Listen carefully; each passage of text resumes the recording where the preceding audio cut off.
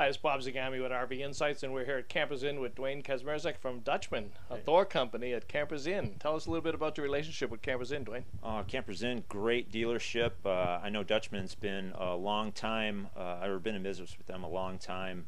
It's a partnership is what it is. Great people here.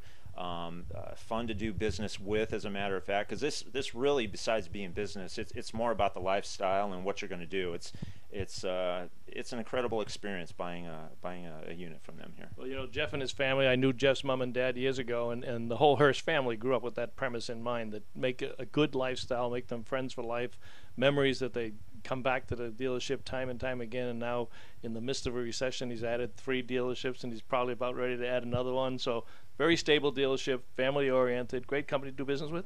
Absolutely, they'll take good care of you here. Now, this particular model, this Infiniti, they just picked up the product line? Absolutely. We had that.